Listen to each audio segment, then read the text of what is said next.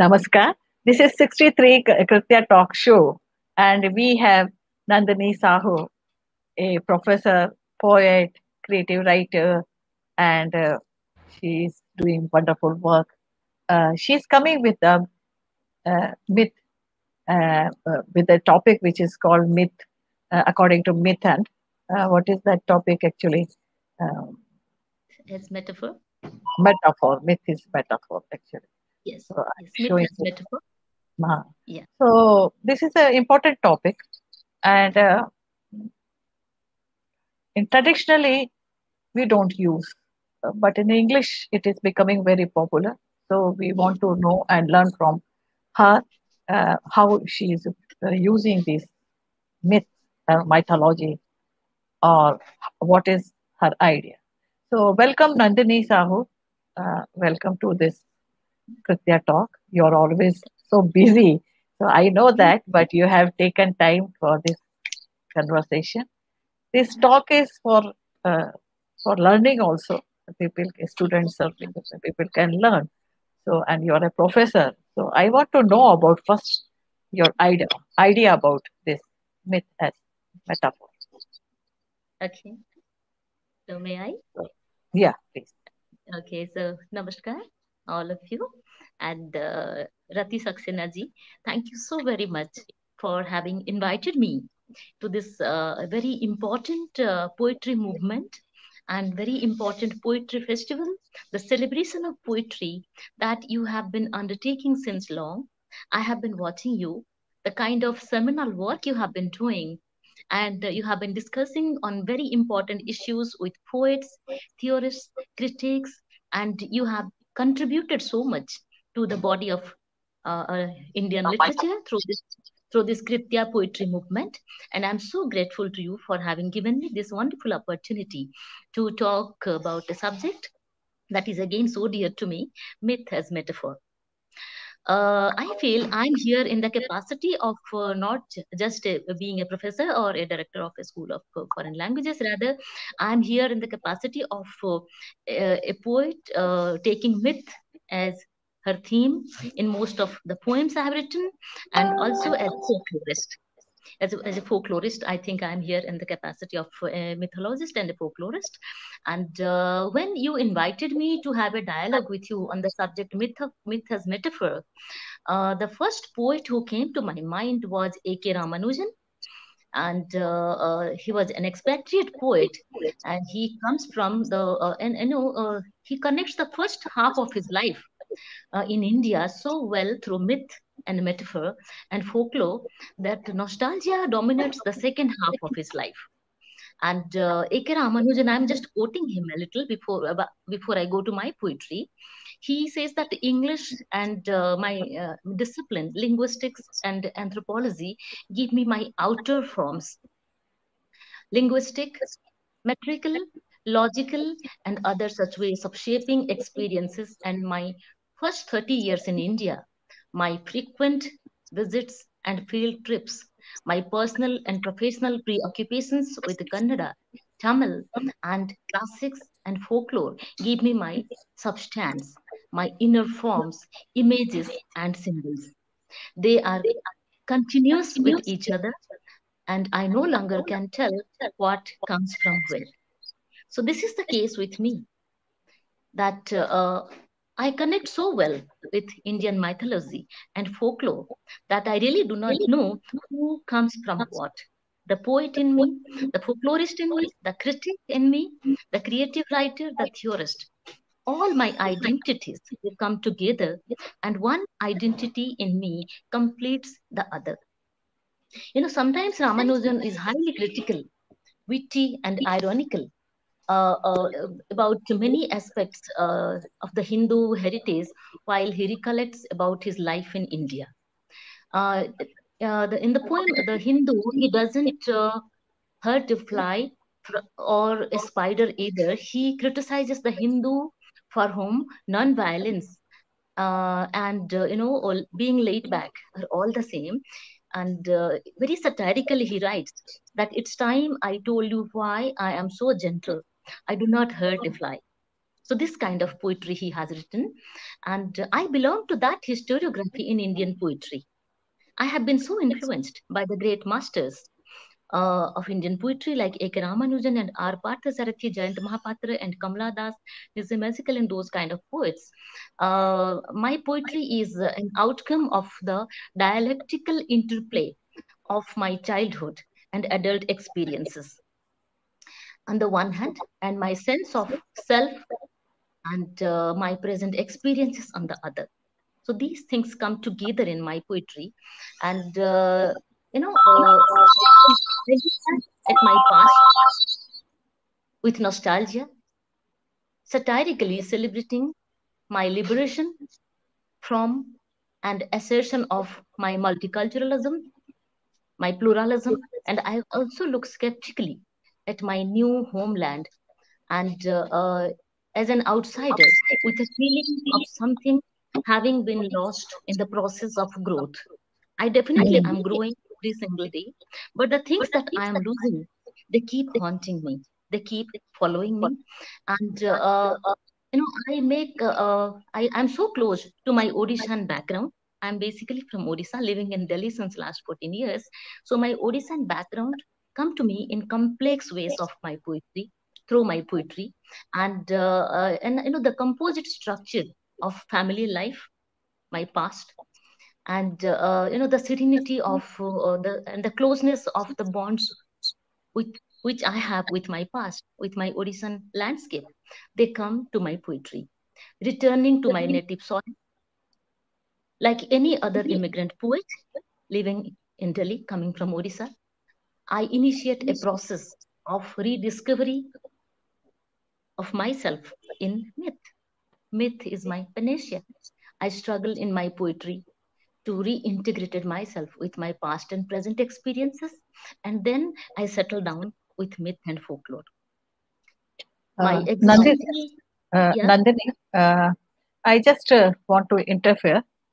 yes, You talk about your journey. It's fine. yes, I want to know this. Why don't we decode the subject so that our audience can understand well?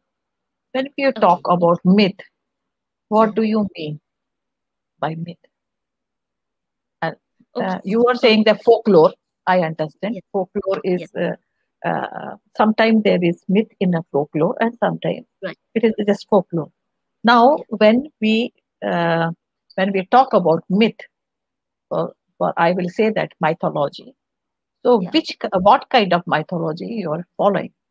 As you okay, said that, one minute, as you said that you belong to Odisha, and yes, Odisha is following a kind of mythology, yes, which comes from the uh, Vaishnav Sampradaya. They are right, following, which is very common there.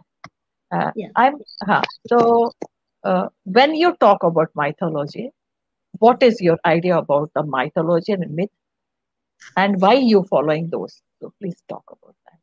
okay, yeah, that is exactly what Ratiji I was coming to. The modern poets, the contemporary poets, like the great masters of English literature, look at W.B. Yeats, look at T.S. Eliot, and look at our Indian poets like Ramanujan and Parthasarathi. They use a typical genre which is critically called mythopoeia, mythopoeia, mythopoeia, which means it's a narrative genre in modern literature and film where a fictional mythology is created by the writer of prose or poetry or any such genre. So myth is an answer to lot of existential debates in me. Sometimes when I struggle between a paradisal past and a present where so many identities are coming to me, so many existential challenges are coming to me. I need to settle down. I need to create an identity of my own. I need to belong somewhere. And that belongingness, that sense of belonging comes to me through use of mythology and folklore. I'll give you multiple examples of my poetry. For example, since my childhood, I had been reading a lot of folk Ramayans and also classical Ramayans, and there were storytelling sessions at home where my grandmother used to tell us stories from Ramayan, and she would try to justify a lot of things. why Lord Ram left Sita in the forest. She would justify in her own beautiful way. But again, a lot of questions used to come to my mind. And those questions, I grew up with those. And now, at this mature stage of my life, when I know how to, present myself through poetic language, how to articulate, how to express my thoughts and feelings, I think I put all those things together and I created a long poem like Sita. So, this is the book about which I have been telling you. Sita is a complete poem. It's a long poem in 25 cantos where I'm deconstructing, decoding, like you use the word decode, I am taking from you. I'm deconstructing the character Sita from Ramayana, a very progressive, independent, optimistic, contemporary, very positive character Sita, who doesn't brood or cry over destiny. Rather, she uses whatever life gives her in her stride. She is an educationist. She educates the students in the Valmiki ashram when she is left alone. She is a great cook. She is a provider. She is like Mother Earth. She is a great cook. And then she is a healer. And she is a single mother of Love Kush. See, Love Kush are known as Sita Putra, not as Ram Putra. And a single mother being so strong, independent, and positive without brooding, complaining, crying. This is what I see in all of us as contemporary women. We do not brood or cry over destiny. We don't have the time for that. We are so engaged in a dialogue with life. We are so engaged with positive thoughts, positive activities, contributing to enrich the society that we really do not have the time to brood, complain, and cry. So I see Sitanas in you when you do the Kritya movement. Kritya movement is your protest literature. You are protesting in a beautiful, subdued, poetic way through the Kritya movement. And my protest literature, my social mobility literature, is use of myth and folklore. Last week only you might have read in the Indian Express that I designed a complete MA program in folklore and culture studies, which will be the first of this kind in India with complete study material for my university. The first year course is offered, the second year courses are under process. And yesterday I had the experts committee meetings and designed the syllabus. So this is my way of using myth and folklore. And I really do not go by what people call mainstream. In Indian universities, in academia, when you see look at the English departments, you will see that the mainstream literatures are basically British or American literatures. I'm definitely into mainstream. I teach a lot of British literature, a lot of American literature, but then my social commitment is folklore. My social commitment is myth. So this is what I mean by myth, that enriching our civilization, giving an exposure to marginal studies like myth and folklore, bringing myth and folklore to the table, using myth and folklore as a part of our curriculum, and then writing poetry. In the beginning itself, I said that the poet in me and the creative writer in me and the teacher in Nandini cannot be separated. One identity comes from the other. So this is what I mean by use of myths. Now, I belong to that historiography of Indian poetry where A.K. Ramanujan and R. Parthasarathi, they talked about use of myth and use of, the past, the roots. We have to look at our roots. And I make use of my audition background, as I already told you. And before I go to my magnum opus, my most important poem, epic poem Sita, if you permit me, about which there is so much of deliberation in academia. A lot of research is going into this book Sita, and people are talking about Sita as an ecofeministic poem, a feministic poem dealing with ecology, and a poem of ecology dealing with feministic thoughts, the two identities again coming together in the poem Sita. But I would like to recite a couple of my very Sure. old poems where I am using myth, Indian mythology as my background. In fact, to me, each poem I have written is a story in verse, story in poetry. Each poem is a story for me. I want to tell a story. I'm a great storyteller, I believe. But then I also know how to create stories in the form of poetry. So, one of my very old poems, the title of the poem is The Mother. I wrote that on Durga Puja, Dashera, for the goddess. O Mother of the Earth, come down with your gaiety. and make us mortals feel your immortal presence. Your auspicious hour has come, O human creator, O killer of sin, O maker of the universe, O sculptor deity, O the commotion, O all embracing power, O Shakti, come down. Come down, O mother, pour life into the lifeless. And it's a very long poem. So I am kind of inviting the mother goddess, the most powerful goddess mother, to come to us, to redeem us, to give us power. And then, yet another poem. When I talked about my Odishan background, Lord Jagannath Puri, I use Jagannath myth in some of my poems. In one of my poems, the title of the poem is Lord Jagannath, a god without limbs. You know, Lord Jagannath's body, you might have seen the photograph in my background. You can see his body is incomplete. His hands are up to this, and he doesn't have legs. And his skin color is completely dark, ogling, very round, big eyes he has. So imagine a human being with all these physical attributes. People will say that this person is ugly. This person doesn't have limbs, incomplete. This person is completely dark skinned. General common people might say that. But Lord Jagannath is giving a very beautiful ecological face to the society through that presentation. The Lord of the universe, the supreme power, the one who has created this beautiful universe, has incomplete limbs. So he is giving a message that the physically challenged cannot be looked down upon. The physically challenged person, the disabled, the so-called disabled person, can be supremely powerful. It's about how you look at that person. So that is the message. And Lord Jagannath has another message: the dark skin. People talk a lot about fairness and beauty coming together. But Lord Jagannath gives this message that the dark skin can be most beautiful. So he talks about inclusivity of all skin colors, all castes, all kinds of physical attributes.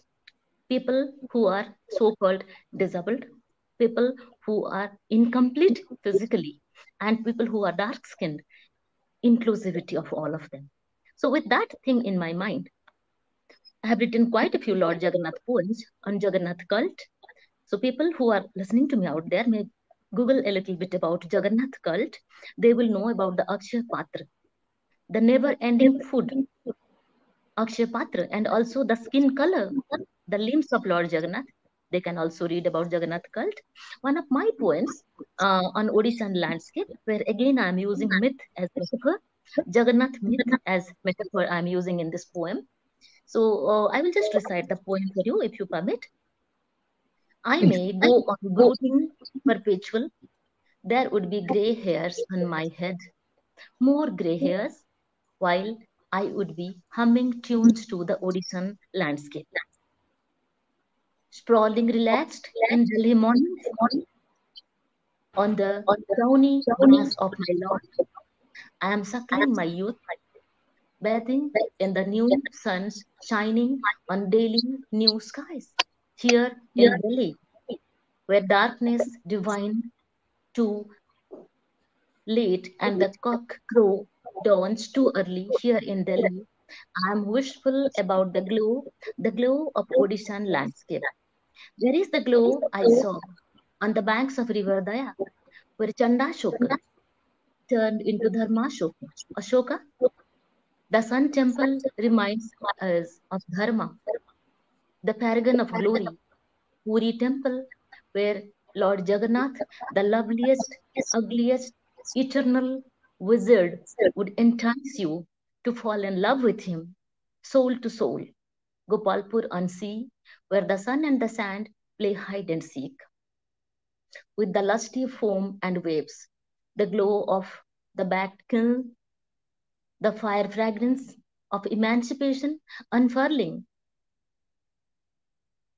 the ascent to glory and descent to poverty, cyclones, droughts, sharp toothed, disastrous nature, her blood bubbling to match, to snatch mothers' breasts from the milk mouthed kids. During floods and storms, hunger and catastrophe become a way of life.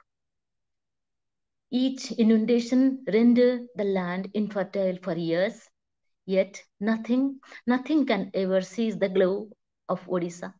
Odishan landscape does know how to fill your nostrils with smells, aroma of life, vegetation, rice and fish curry, spinach fry, a kitchen full of food and life full of life. The inkling is to live and let live. Here, the storm god is gleeful, the sun god aglow, the scent soiled air loves to flow through cruel, chilled Magh and scorching Vaishak.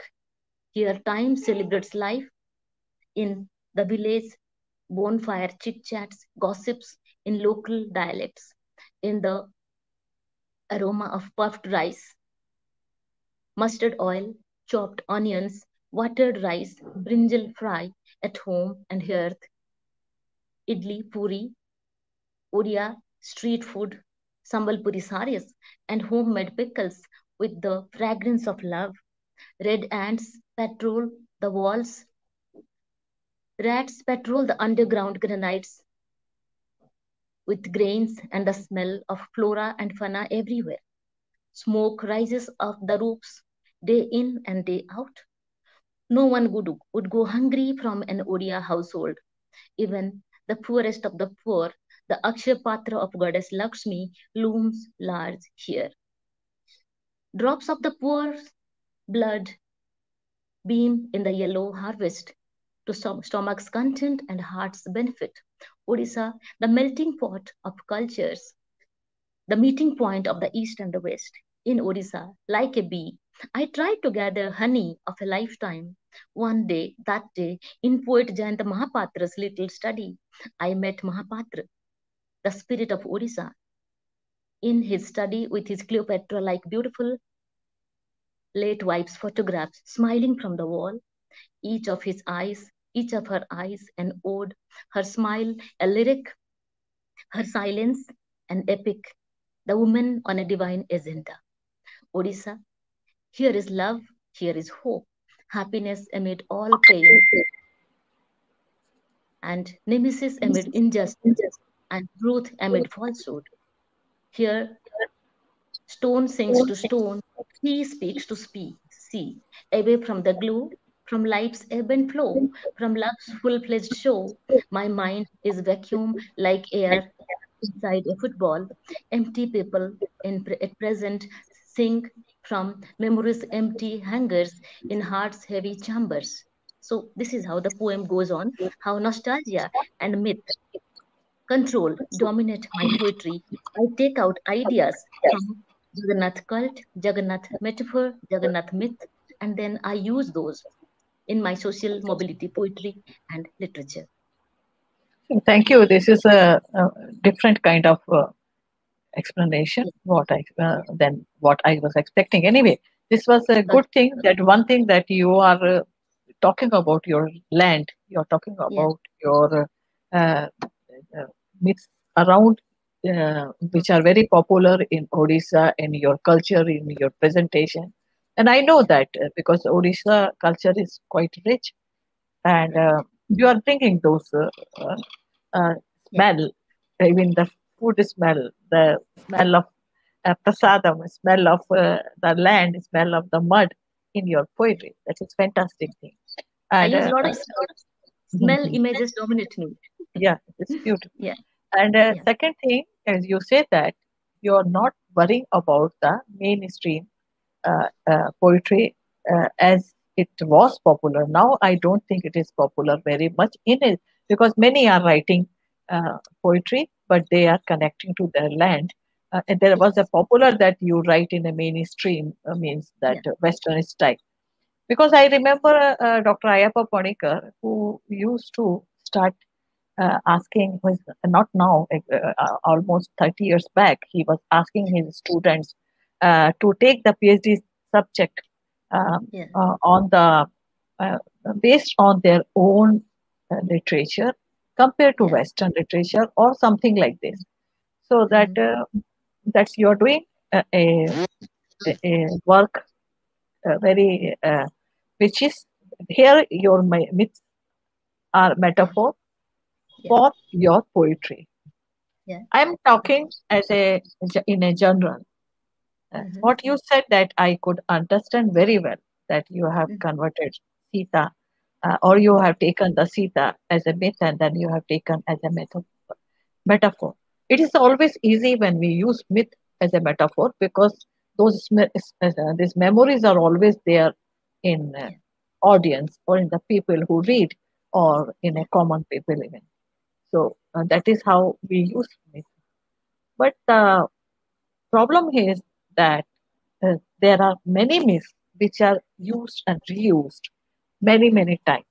For Yeah. example, uh, these two books, what we say that Sanskrit epics, we call it Sanskrit epics. They are not really story as a Sanskrit student for me. They are epics. They are already created for a purpose. So this Ramayana is a story based on some. They have used some king's name and all, but they are story for their culture, for the society of that time. Yes. Mahabharata is little different, but we have used many times these stories. And luckily, unfortunately, these stories are uh, already taken place or in a reused or rewritten in many Indian languages. For example, that we have Kamban Ramayana, we have in Kerala Yeah. also one Ramayana.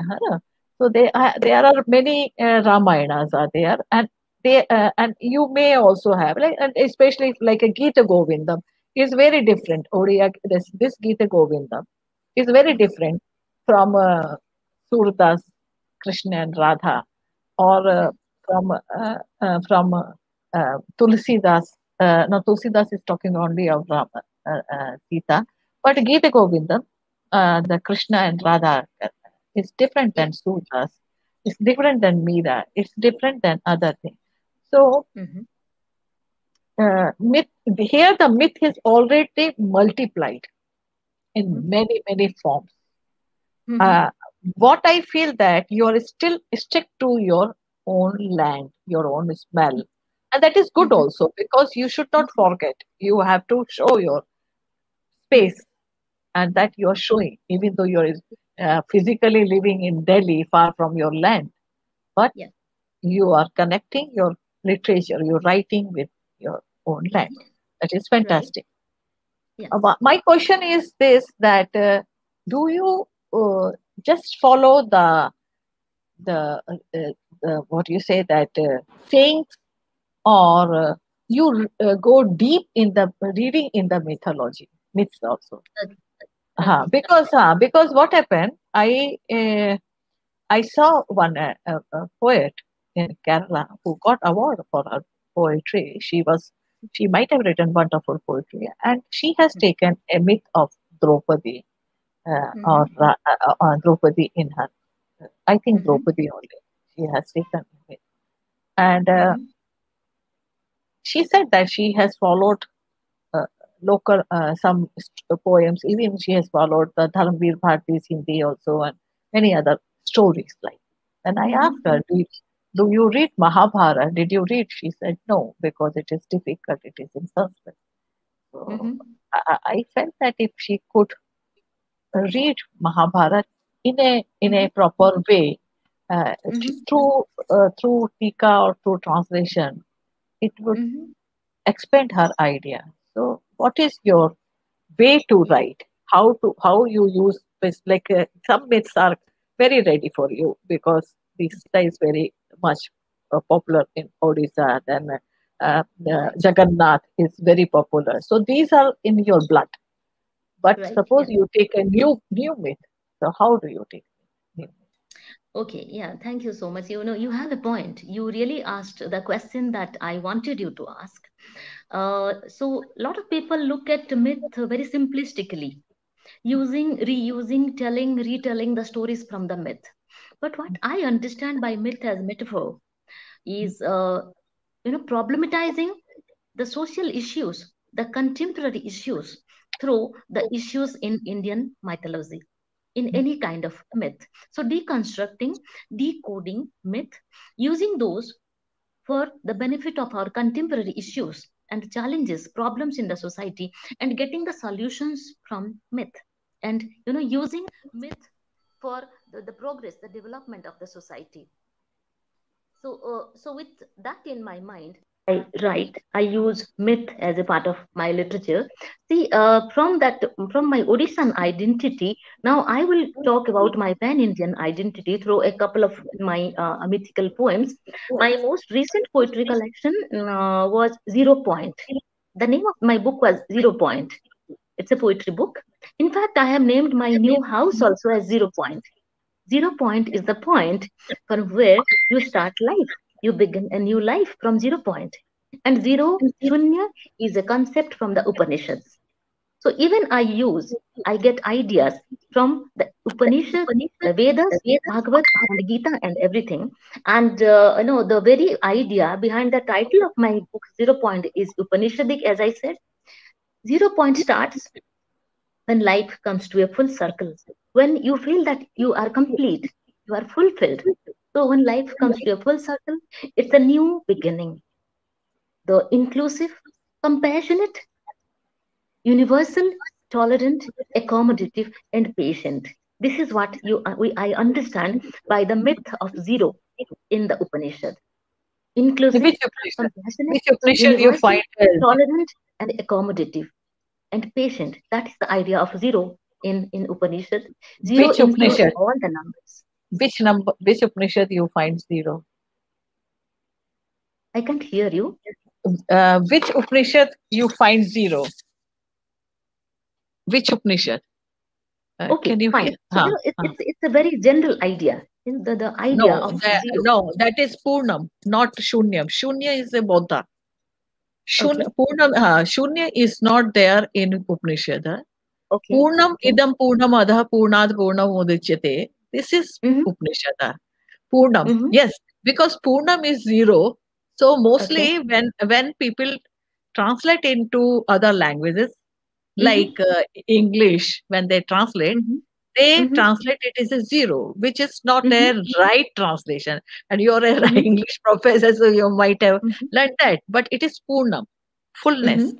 Yeah. But the fullness and the Shunya. But same Mm-hmm, thing, Buddhism mm-hmm, has taken Shunya. mm-hmm. Shunya Okay. again is the combination of fullness Mm-hmm. and emptiness. Okay. Okay. Okay. So Okay. So these are in the this two book, things. These so two in this things are book, Zero Point, I'm there. using the idea of zero as completeness, something that completes you, the beginning and the end, the Yeah. completion So of human yeah. life. So zero here is Purnam. When you Yeah. say that Okay. your house, Mm-hmm, when you mm-hmm, use 0 point, is mm-hmm. in Sanskrit in a Upanishadic translation, we may Okay. say Purnam point. Okay. Yes. So, the idea of the poem is the completion, the Yeah. completeness. When life comes Yeah. to a full circle, Yeah. you feel Yeah. Yeah. complete. So this Yeah. Yeah. exactly is the idea of the book Zero Point. Even Yeah. if I'm beginning life from that 0 point, but Mm. it represents my completeness as a woman, my completeness as a human being. When I am forgiving, I am accepting, and I am more inclusive. So this is what I mean by 0 point in that. And also in some of my poems, my poetry collections, this is this is an unpublished poem. Now it's going to come in the next collection. The title of the poem is Letter to My Unborn Daughter. So this poem is about a girl child whom I lost before 20 years to some kind of violence. I lost the girl child, and now after 19 years, I had the courage. I had the conviction that I can write a letter to my unborn daughter. That And is even here, it's a very personal narrative, but I wanted to make it universal. This is the contribution of literature, that we can use the narratives from myth in my case, and sometimes people use social narratives, but they take out their personal happinesses, their sorrows. So this is one poem like that, where I am writing a letter to my unborn daughter. And the poem goes like this: tiny limbs smeared with my fresh inflamed blood, oozing out of the womb, Gushing, in fact, I knew I had lost you. So I'm writing a letter to the girl, unborn daughter. Then and there, shattered, the sadomasochist burped and then casually farted and snored in a short while. When the maid rushed us to the local hospital, I heard what you never uttered. Ah, heal us, protect us, you and me and you, mom and a little girlie, wish to take the world in their stride. Today, a letter to you, my unborn daughter, after long 2 decades of quiet travail, telling our tales to your younger brother, with a bleeding heart, I smile with exuding tears. Smile to see my dream daughter alive in her brother little, so full of love and compassion, so much a feminist, humanist male, so strong to hold mom's head high, so much you, so as I would have had you. Ah, there is such race over a female fetus, growing up to be a girl of power and conviction like Mother Dear or like the Panch Mahakanyas. So here I am asking my girl child to come back to me with all the powers, all the qualities of the Panch Mahakanyas, the marital rapes, the threats to snatch you any given day if I dissent, and then the termination. If at all there is a next birth for you, my little fairy, come back to my life. Life minus is you is so dreary. You need not play the games that the heart must play. Pronounce before birth, you are not going to be the woman of clay, like Ahilya. So I am using the myths of Ahilya. Never fall prey to Indra's trickery, and if ever you do, do it by your choice, not by anyone else's, neither Gautama's nor Indra's. Your penance need not be broken by Lord Rama, the one who judged his wife. You need not regain your human form by brushing his feet. Remain the dry stream, the stone, till you find a way to my life again in another life, another yug. You need not be condoned of your guilt. You never were guilty. Let Indra be cursed, concealed by 1,000 vulvae that eventually turn into 1,000 eyes, or like Draupadi, take your birth from a fire sacrifice, be an incarnation of the goddess Kali or the goddess of wealth Lakshmi, but never be the sacrificial goat to accept 5 husbands just because someone else deliberated. If an Yudhishthir drops you at the Himalayas because you loved Arjun more, look in his eyes and declare loud and clear, it's your right to live, love, and pray, while never deriding the Duryodhan and the kern of your destiny. Live laudable, my dear, nor Kunti be your role model. But if ever you propitiate the sage Durvasha, who grants you a mantra to summon a god and have a child by him, then take his charge. Don't you recklessly test the boons that life grants you by haze, nor invite the sun god Surya give birth to Karna and abandon. An unborn child is better than the dejected forlorn. If ever you are Tara, the Apsara, the celestial nymph who rises from churning of the milky ocean, be the Tara, Sugriev's queen and chief diplomat, the politically correct one, the woman in control of herself and folks around. In the folk Ramayans, Tara casts a curse on Ram by the supremacy of her chastity, while in some versions Ram enlightens Tara. Be her the absolute, or be Mandodari, the beautiful, pious, the righteous, Ravan's dutiful wife, who couldn't be his guiding force, Vibhisana's compliant wife, the indomitable grace. Be you, the elemental, candid, real woman who is my ideal. Don't ever let another female fetus be the victim of sadomasochism, unlike your fragile, fledgling mom. Be all that she could never be. Be her role model. I send you my prayers, the prayer before birth, moon, rain, oceans, and the blue firmament, shining tears, and the sun aglow are all that I have. You must call them your own, my unborn daughter.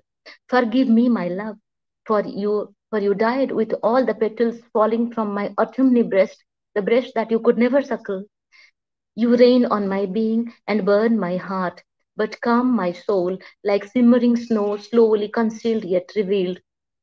You will stay indomitable, taking new lives every single day in mom's prayers, poetry, social responsibilities, ecofeminism, messages, voices, layers of thoughts and action. My girl, I am what I am to be. I decided to be after losing you. That is the euphemism.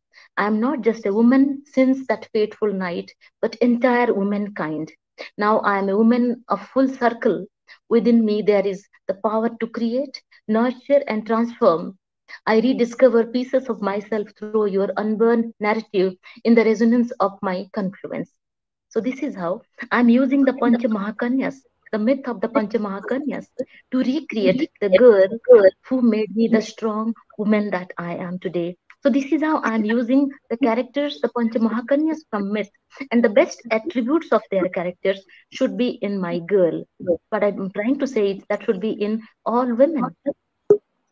Yeah, Yeah, I understand that how you are using myth yeah, and in your poetry. And here, actually, the in its very starting, if you could use the myth of that the girl, that uh, in the sister of Krishna, yeah, because his sister was also killed by uh, his uncle.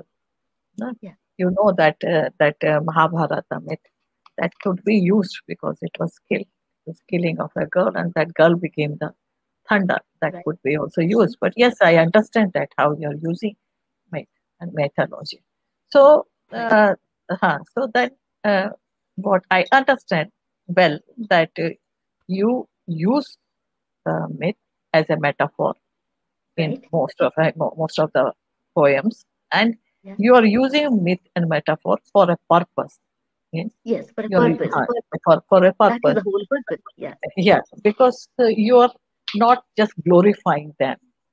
You are telling them. You are giving a information or giving actually asking young generation or women to what are the good qualities one should accept, because I like it that you said that you like you're not talking as Sita as a as a woman who is crying that her husband has thrown out, no, but you are asking and you are seeing a teacher in a Sita, an yes, eco-friendly teacher, and you are seeing a cook, you are seeing yes, a, a, a beauty lover. So these things, Sita as a cook is very interesting. So yes, yes. She was a this great is cook. a great cook. So these are the things which are actually the metaphor you're Yes, using in a very right way and in yes, a right uh, uh, for a well-being of the society, or for your, it means your poetry is giving message which is very good and it is yes, reachable also. But sometimes yes. there could be problem. I'm just Mm-hmm, asking because you are an mm-hmm. English writer, and Yes, your yes, poetry can get published in Western or European journals also. I know that many people know about myth, but for all many, because you're using many myths, so you might mm. have given many notes, footnotes, is it? Yes, yes. That is So you know a what I thing. do? Yeah, Uh, in uh, such cases, what I do, like uh, my book Sita, which I told you, that is also in the MA English syllabi of a couple of foreign universities. Not just okay. Indian universities are teaching Uh, Sita. Rather, uh, some foreign universities are also teaching Sita because they understand Sita as an epitome of Indian womanhood. The way I have narrated Sita, deconstructed and narrated Sita, they mhm, understand that Indian women are like this bold, mhm, contemporary, progressive, and independent. So, for that matter, I think I should recite a few lines for you from Sita. mhm, So Sita is my witness literature.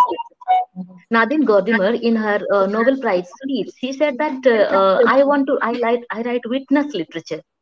mhm, In the court of law, the witness plays a very important role, very major mhm, role. mhm, Similarly, in social change, in the process of social change, a poet plays an important role, the role of a witness. So that I call my social mobility literature and my witness literature. And Sita is that kind of a text where I'm talking about so many issues. I'm questioning even myself. If I am Sita, I'm questioning myself. Why did a woman like me, who is so contemporary, so modern, and so very well read, believe in a golden deer? Nature will never produce a golden deer, but I still believe in that golden deer, and I created this kind of a predicament for myself that could have been avoided. So self questioning is also there, and I am questioning the entire society. I'm leaving it open ended. The poem is very open ended. A few lines like from Canto 1, I will read just a few lines for you. Call her what you may, Sita, Janaki, Vaidehi, Rama. She is woman. W capital, she is woman. She is every woman, the propagated, interpolated role model. The woman who adopted a self imposed exile.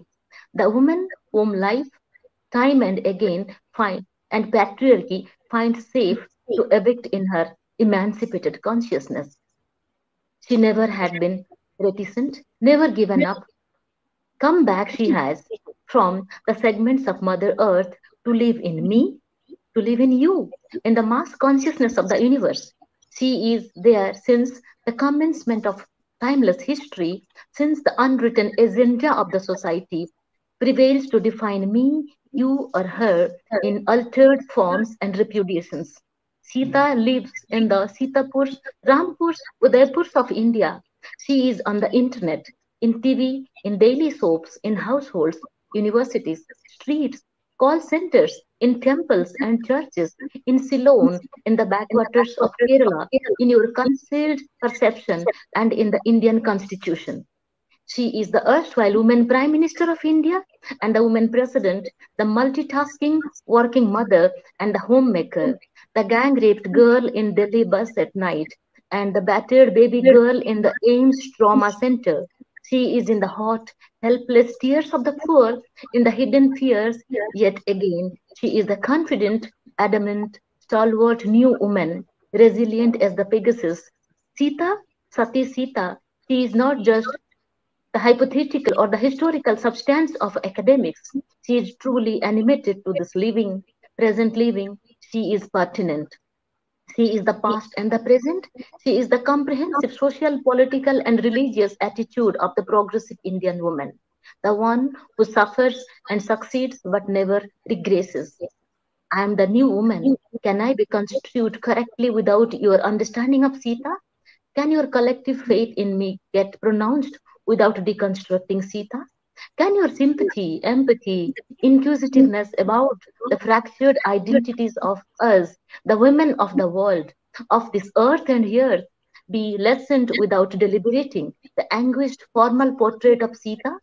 Sita, the woman who translates the communal and the cloistered cosmoses in the society, controls remotely the kinship and the exile of Ram, creates the realization of the ethics of banishment, liability, assertion, loyalty, and denunciation. Hence, this story in verse. That's why I wrote this poem, Sita.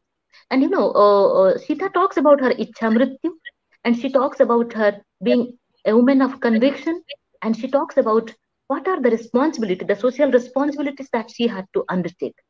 And Sita, very often people ask me questions, is Sita academic poetry? Like you just asked me that you are a professor of English. So I have asked this question time and again, is Sita an academic poetry? In this contemporary culture of distraction, like I'm quoting Monroe, it's a long-standing divisive space between theory and poetry, and that division between theory and poetry is thinning down day by day. After all, a contemporary poet doesn't live in a singular world totally cut off from the currents of ideas and information that keep penetrating and invading the most intimate and private recesses of his or herself. In such a scenario of intellectual information explosion, poetry, far from being a simply an intuitive response to immediate living reality, it also measures and it tends to be a response to the theory, contemporary theories, and this poetry theory symbiosis is so much in me as a poet. And you may ask, is Nandini, the maker of Sita, is a poet of her community, or is she a poet of the institution and university? My answer would be, this is my dual identity. I am a poet of the university. I am a university poet, and at the same time, I am a poet. I am a poet of ecology with a lot of ecological consciousness. By using tools and concepts from the latest theories of post-colonialism, post-structuralism, new historicism, and cultural materialism, cultural poetics, I undertake a rigorous analysis of Sita in terms of its shifting locations. Multi-stranded intertextuality is there, polyphony is there in the text Sita, and the cantos that I create in Sita, each canto is an independent poem. You can read those independently also. Of course, there is continuity between the 25 cantos. The stories, the Ramayana, the story of Ramayana, so many folk Ramayans is told in the text in poetic language. There is continuity, and the proximity of Sita links to folk narrative mostly, to mythical and to folk narratives. And do I question myself? Do I use these narratives to generate some kind of postmodernist intertextuality? This question is asked to me several times by the critics who are teaching this poem. That are you creating some kind of intertextuality through this poem? And I think, yes, I'm creating intertextuality through this poem. Theory overtakes my poetry, and my poetry overtakes my theory classes quite visibly and without any camouflage.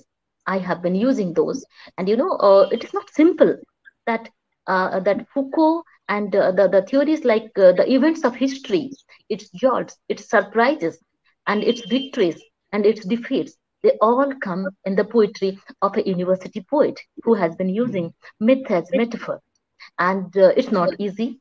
It's very very challenging, like you said, that too much use of myth can be very simplistic in your approach to poetry.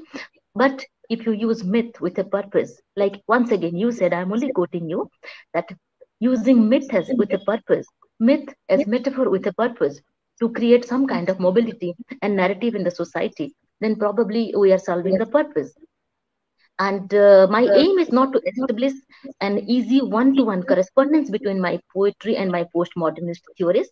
Rather, I once again try to create a distinctive identity of both. Though they always come together, but still I try to create a distinctive identity. And I think Kritya poetry movement that you have been doing is nothing but poetry as protest, and poetry as movement, and poetry as metaphor. So it is nice that, and I understand that you are your Sita poem. I am also impressed by this Mhm. because this is a very different. It Yeah, is your Sita is not crying. It's not a yeah, weak woman. One yeah, thing I like that your Sita is very strong woman, which yes, we make mistaken, which irritates me also. That how long you cry on the Sita and Draupadi. I feel yeah, they both were very strong women. So that I like, and how you use myth and convert use a myth in a postmodernism is also very interesting because your the Sita is there in a girl who got raped in a bus at 10 o'clock at night. So these things are also very strong images which are uh, a new approach. So I like it very much, and this is very different. So here we talk about the myth as metaphor in your poetry. And in general, do you want to say something more? yeah. If you give me another 2 to 3 minutes, I will No, just conclude.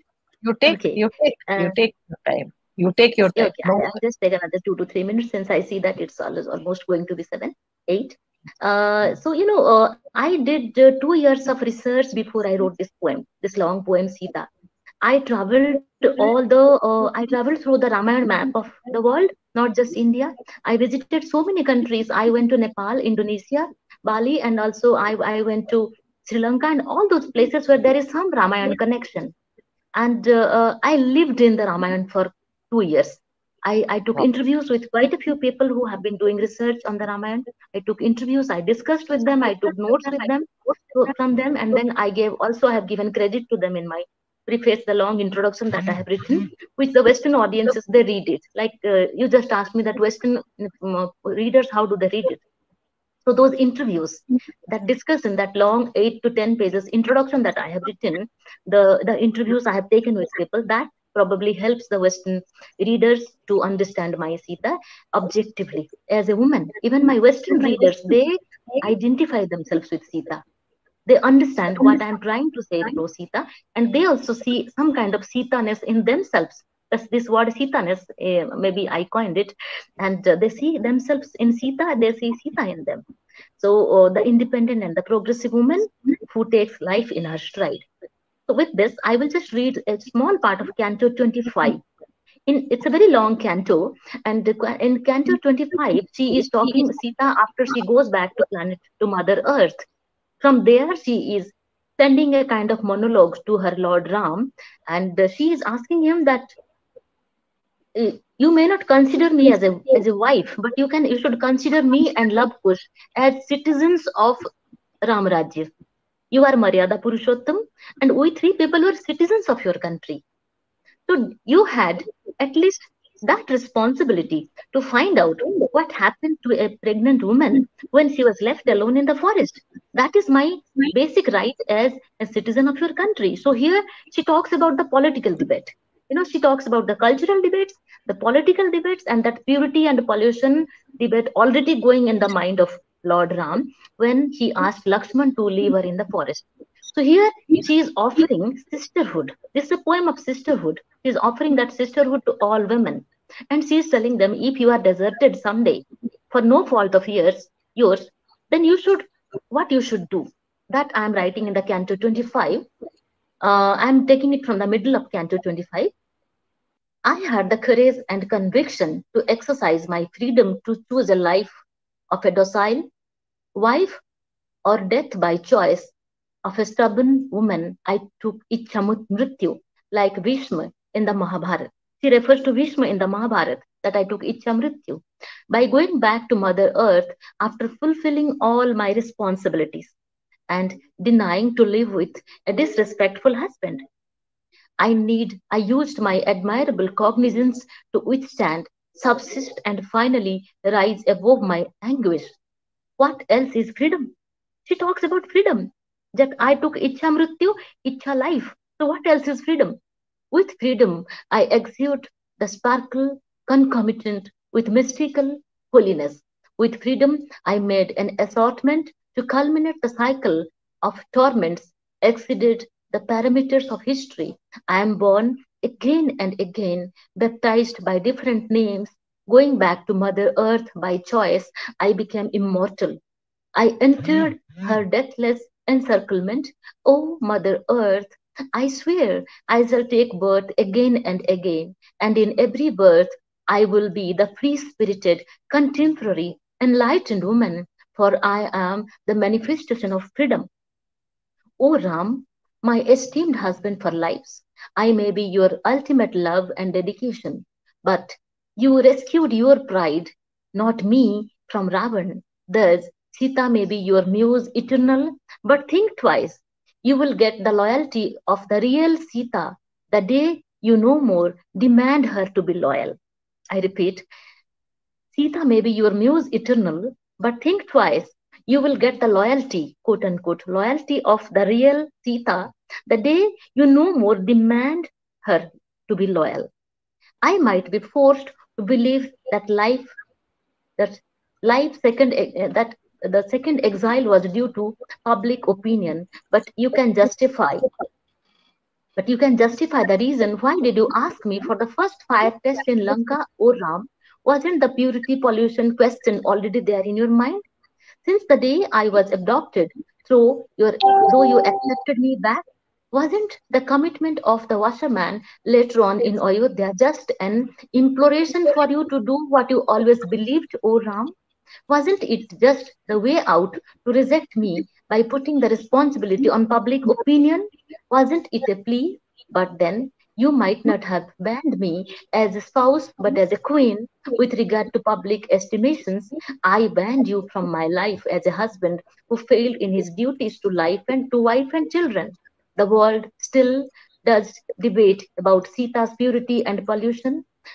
By contrast, Sita's silent living out life as doled out to her, minus enormous arguments, speaks her conviction. Your rejection of Sita is comprehensibly judged by the world as unacceptable, but my rejection of Ram is believed as an illustration of highest dignity of a just woman.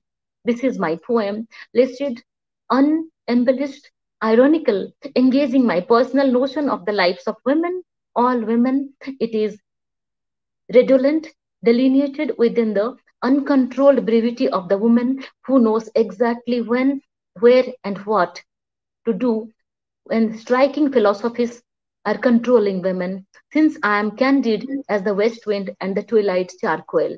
Women, don't be intrigued by the questions patriarchal. Comprehend and accomplish the kinetic dichotomies of life. I offer you my reciprocal sisterhood universal. So I am offering universal sisterhood to all women through this long poem.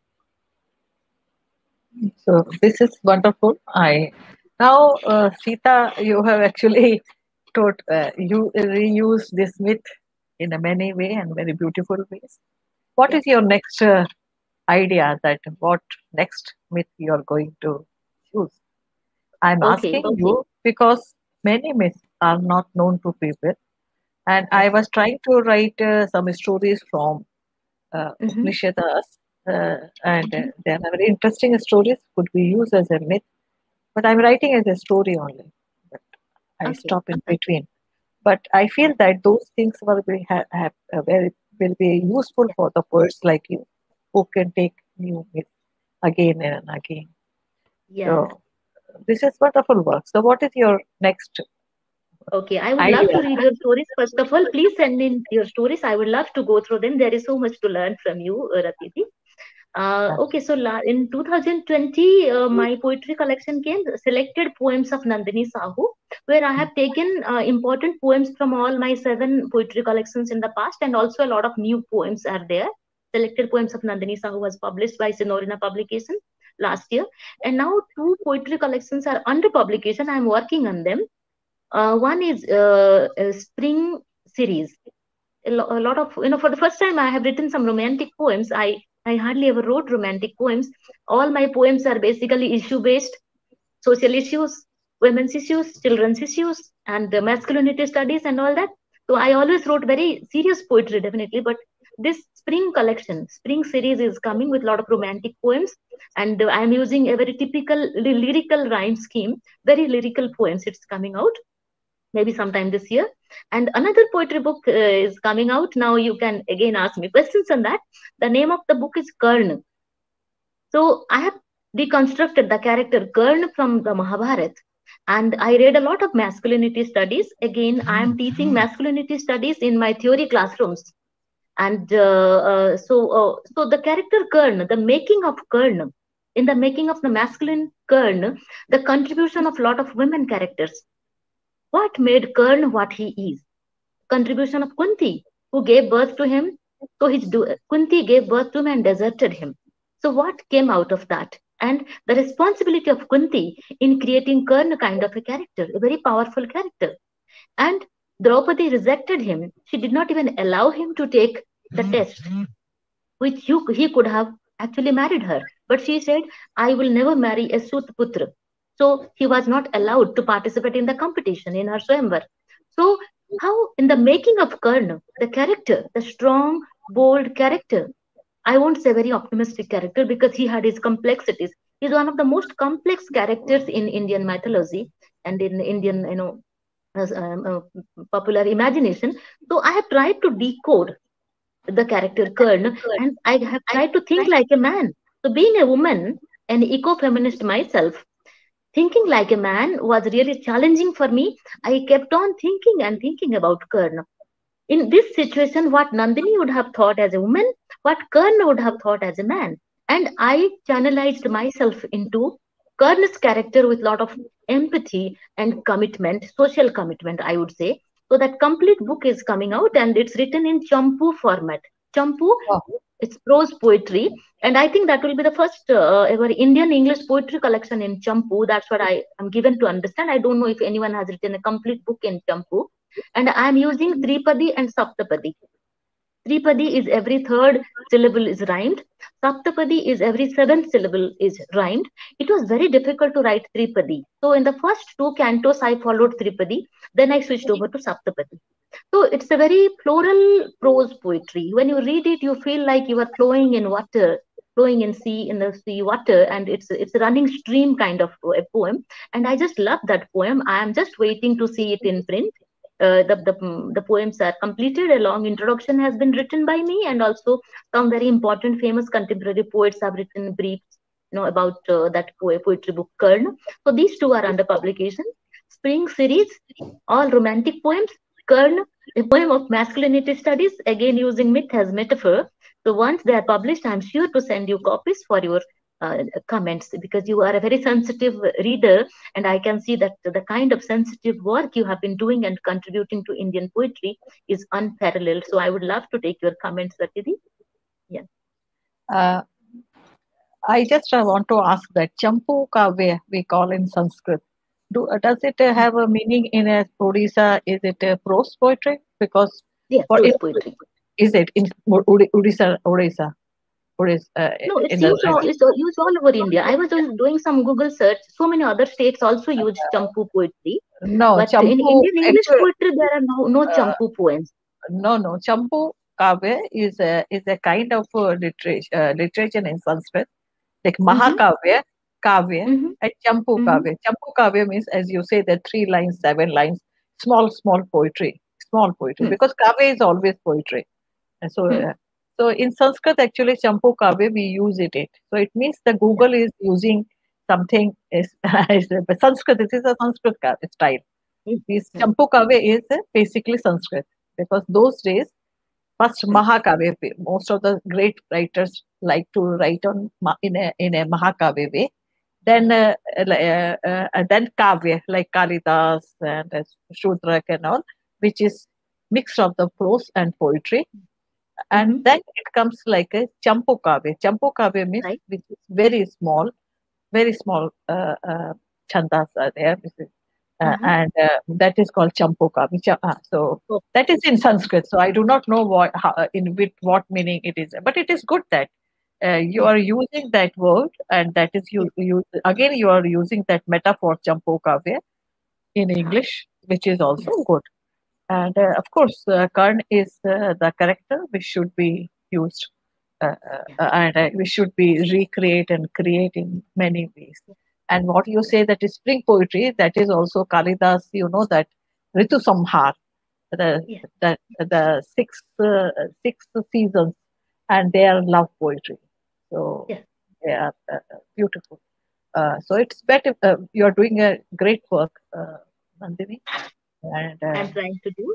Yeah, I'm trying uh, to contribute to myth yeah, and folklore, yeah, so and poetry and poetry. yeah, yeah. But because what you are doing in your idea, your own way, that is also Yeah, very important, and it is in a way enriching uh, literature, other language, same time yeah, giving your ideology, Indian ideology, to the Western world.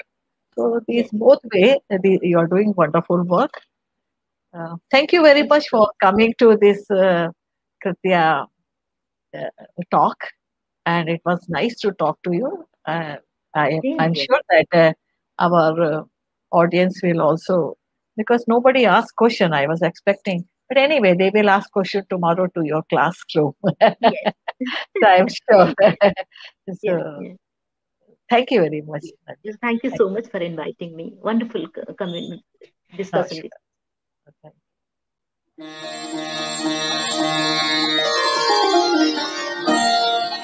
Okay.